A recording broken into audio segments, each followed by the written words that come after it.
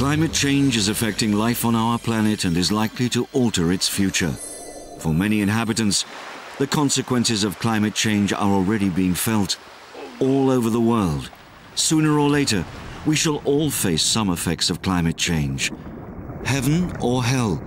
The question of our future is not a matter of choosing between the two, but whether or not we are going to accept our own responsibilities.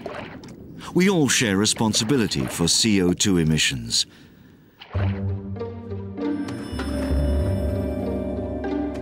Industry is roughly responsible for 20% of the world's greenhouse gas emissions.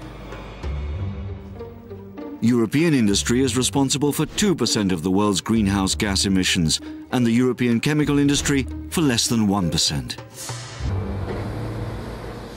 But the chemical industry hasn't been standing idly by. It has decreased its greenhouse gas emission by about 6% annually in the last 10 years.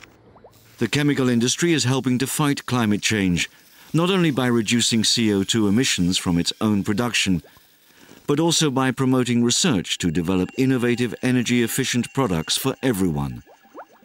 So we can all take new action to adopt eco-responsible behavior, using energy-saving bulbs, taking modern public transport, insulating our homes better, installing double-glazed windows, making use of adequate paints and reusable plastics, low water consumption detergents, high-tech batteries, and so on.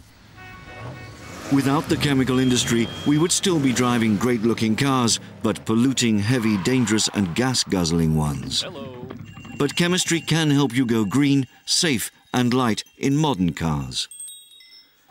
The European Commission has set a new target for the post-Kyoto period, an emissions reduction of 20% by 2020. The EU chemical industry has already invested substantially in becoming more energy efficient, and clearly supports the EU's objective in that matter.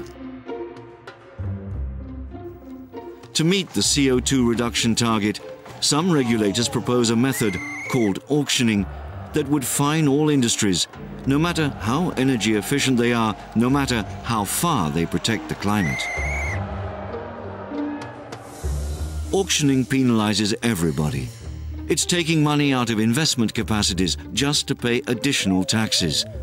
At a time when, facing international competition, the EU chemical industry needs strong competitiveness to enable innovative climate change solutions.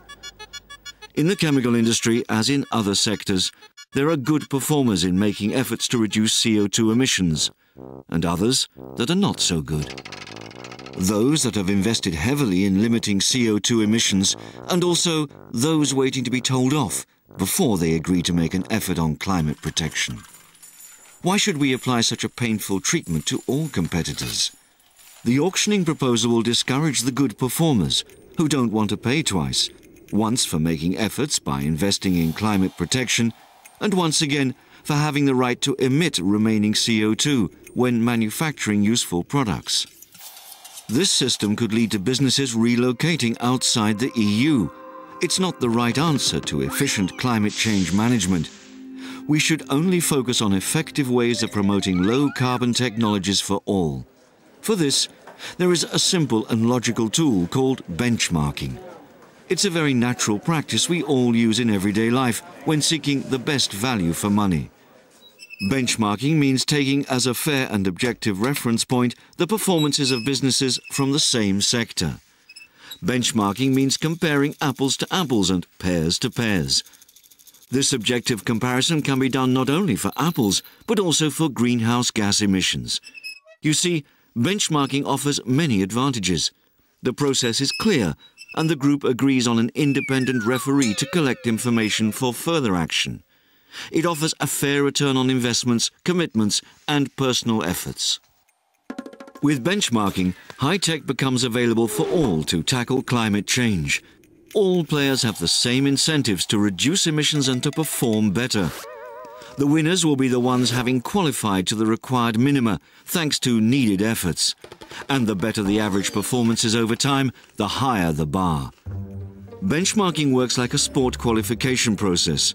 The fewer CO2 emissions industries produce, the stronger they perform, the more they're trained and qualified to compete in the international economy, where they will continuously raise the bar.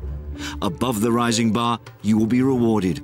Below, you will pay carbon taxes, which means an incentive to invest in best available techniques. The European chemical industry is committed to playing a leading role in helping the EU achieve its objectives. But it should be treated fairly so that it can continue to develop innovative climate change solutions for the benefit of all. So benchmarking is definitely the tool of choice.